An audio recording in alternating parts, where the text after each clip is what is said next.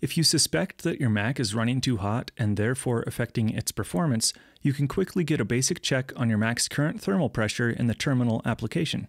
To do this, navigate to Spotlight in the top right of your desktop and type Terminal into the Spotlight search window that appears. Press Enter or click on the Terminal app in the list, and Terminal will open in a new window. Next, copy and paste the terminal command that I added in the description using Command-C and Command-V respectively. Or just type sudo space powermetrics space -s space thermal. Press Enter on your keyboard and you will be prompted for your admin password.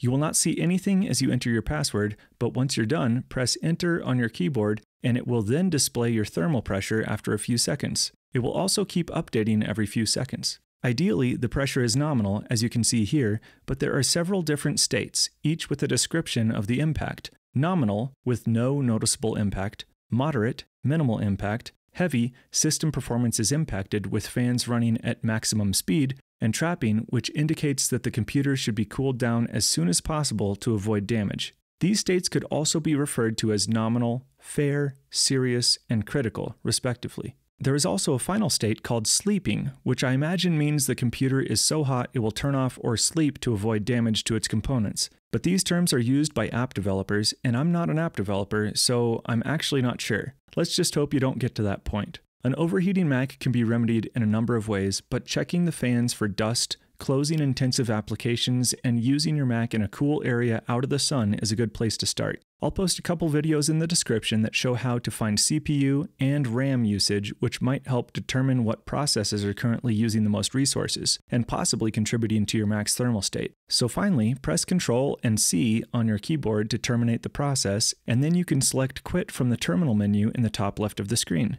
If you found this video helpful, please consider liking, subscribing, and maybe clicking the super thanks button below the video for additional support. Thanks.